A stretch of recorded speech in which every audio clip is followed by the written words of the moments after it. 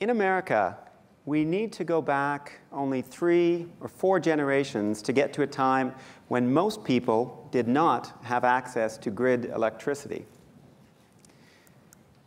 But in our time, there are still 1.5 billion people with no access to modern grid electricity.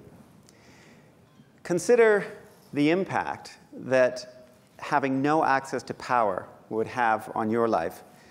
Consider the impact of living without electricity. Imagine the limits that would place on your life and your opportunities. Of course, people don't do without light. Light is so important. But they have a very poor workaround, the kerosene lantern. And as you may know, kerosene lanterns are dangerous and dirty and dim. And they also tend to be very expensive. Now, the good news is that there are already great technologies on the market, great solutions, actually. The small-scale solar home system, these systems have a panel, a wiring within the home, a battery, and they're scalable. So you can start with a smallish system and then scale up to a very large system.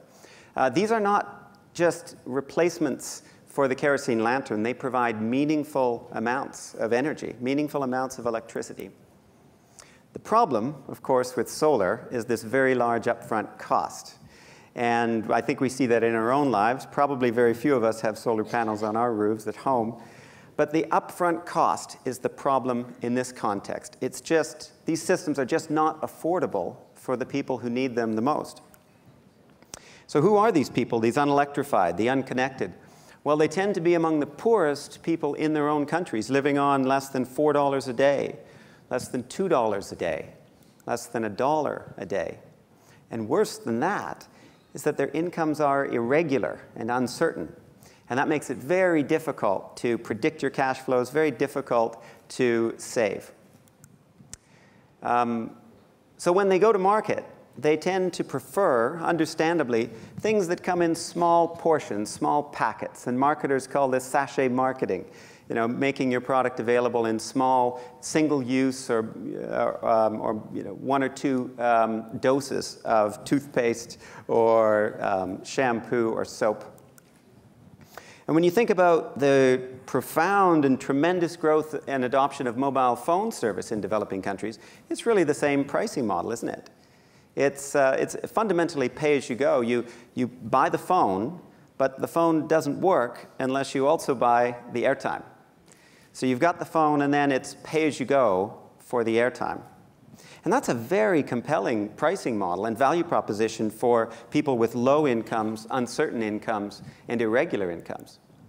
At Simpa Networks, we're doing exactly the same thing for clean electricity.